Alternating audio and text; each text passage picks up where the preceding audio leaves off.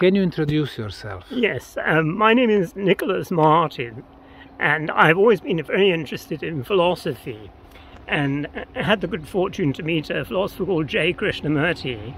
But before that, I was a member of a Gnostic spiritual school, and their philosophy is not my philosophy, it's their philosophy, is that there was a fall, the famous fall in most religions, which some of humanity took part in, but some of humanity didn't, and that's symbolized by the prodigal son, where only the prodigal son returns and he joins his original brother who didn't partake in the fall.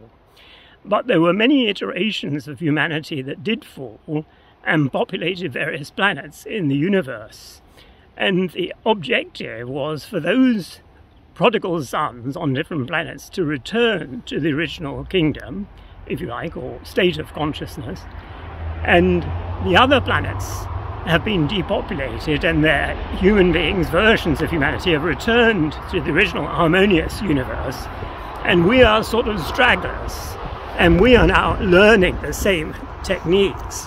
But these ancient monuments, pyramids and other constructions, were designed to assist that transition from one state of consciousness to another state of consciousness in the Gnostic philosophy. I don't know whether it's true or not, it's not my philosophy, I'm just saying what the Gnostics felt. I think it's universal that the life that we live now is a mistake. It's permanent suffering, as the Buddha said, and it's not really how a human being should live. I think we can say that categorically. And it may be that these pyramids and structures like Silbury Hill will come back and help us in this transition in relation to changes of energy which are affecting the Earth currently. I don't know, but possibly. Is it possible that our planet has such a raw vibration and it offers us really limited possibilities to grow? But with the structures like Silbury, which is behind you, pyramids and the others, we can help ourselves to raise this vibration and then eventually be worthy to progress. Yes, I would agree with that. I mentioned Krishnamurti, who was a very interesting philosopher. He did a lot of discussions with a quantum physicist called David Bohm. And David Bohm pointed out, that consciousness comes out of energy. So if the energy changes, obviously the consciousness is changing. And they have these cycles, like the Milankovitch cycles, of hundreds of thousands of years as the Earth goes on its trajectory through the universe. And there are points when that energy does change significantly. And it could be that we're in such a phase, and these ancient structures are now helping humanity undergo that change in consciousness, possibly. Talking about the cycluses, for example, Kali Yuga, and according to some, we are in that period, lasts 136,000 years.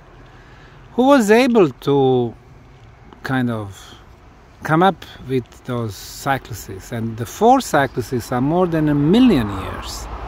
In order to calculate that, either you need to get some very advanced knowledge from somebody, or your experience had to be really something.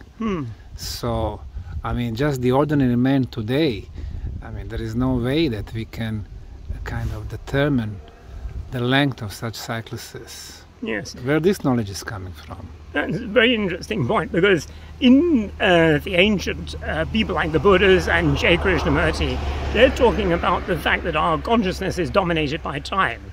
Whether it's 100 million years or 5 minutes, we're permanently dominated by time.